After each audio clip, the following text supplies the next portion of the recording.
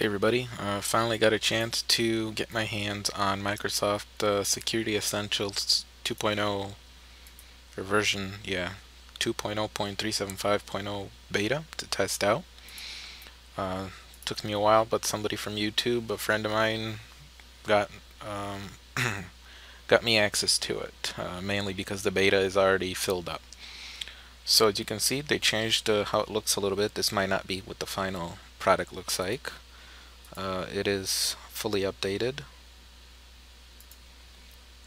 I haven't done anything. I haven't changed any of the settings. Everything is just like it comes when it's installed. Let's see what kind of RAM usage we got here. Now, for some odd reason, YouTube right now have stopped letting people upload more than 10 minutes of video, so we'll see if they return it back to where it was. But we're gonna have to keep this one to 10 minutes or less.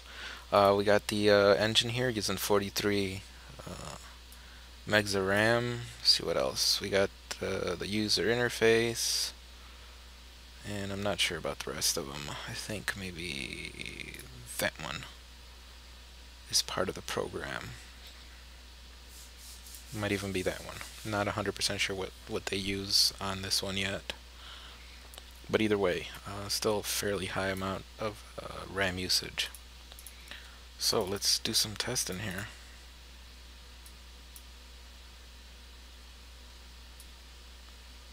Now in this review, I'm also going to test out Norton Eraser, just to see how it works. I completely forgot about that. Somebody reminded me.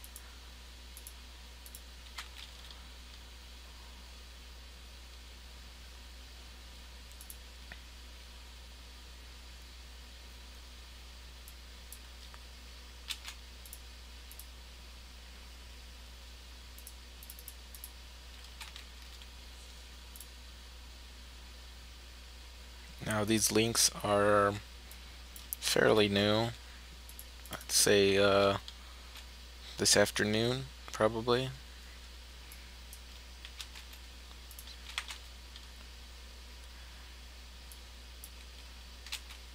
Some of these already stopped working.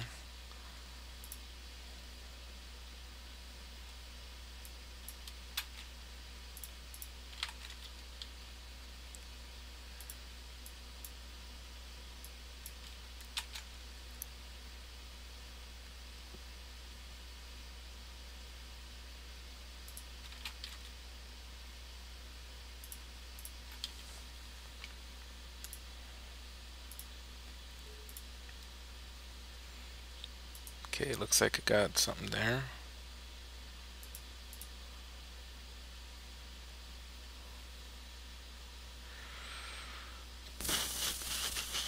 This is just a crack.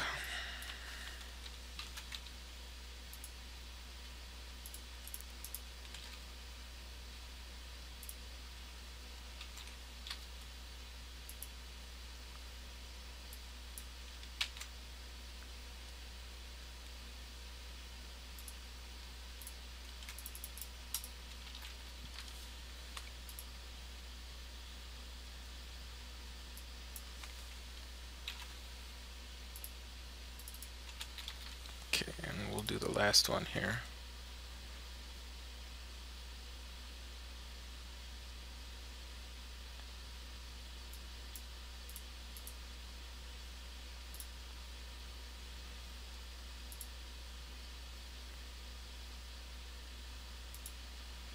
Okay, so what I'm going to do now to save time, because I'm already at 4 minutes, I'm going to pause the video. I'm going to wait for this to finish doing whatever it's doing, and then I'm going to do a full scan with MSE and then I'll come back and show you what it finds. So I'll see you when this is done. Okay, so it finished scanning and it didn't find anything. So what I'm going to do now is I'm going to run CCleaner, just like I normally do, and then after that I'm going to run Malwarebytes. You know what, on second thought, after that I'm going to run Norton Power Eraser so I can see what it finds, just to kind of give me an idea, and then I'll run Malwarebytes, and then run Power Eraser again to see if it finds anything else that maybe Malwarebytes left behind. So that's the plan, and I'll see you after Norton Power Eraser runs the first time, just so we can see what it finds. See you in a sec.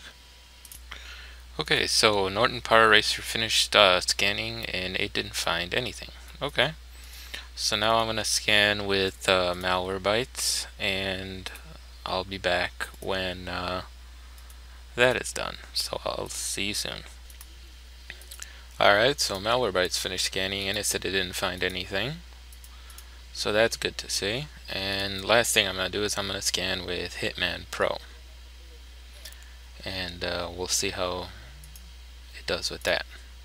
So I will be right back. Okay, and Hitman Pro didn't find anything either. Now, because I have some time left, I'm also going to grab A squared and test it out and see how, the free version, see if that finds anything.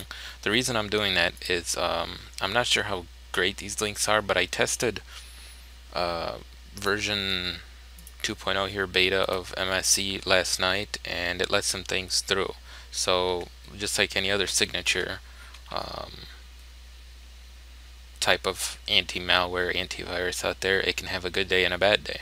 So I'm just going to go grab A squared and do a quick scan and just see if that finds anything. Be right back. Okay, so MC Soft here, A squared finished scanning, and it didn't find anything, so that's good to see. This is that emergency kit that they have out now. So that's it for this review. With these links, this new version of Microsoft Security Essentials did very good. But like I said, I tried MSE last night privately with different links, and it left the stuff behind. So just like any signature type of antivirus, like I said before, it can have a good day, it can have a bad day.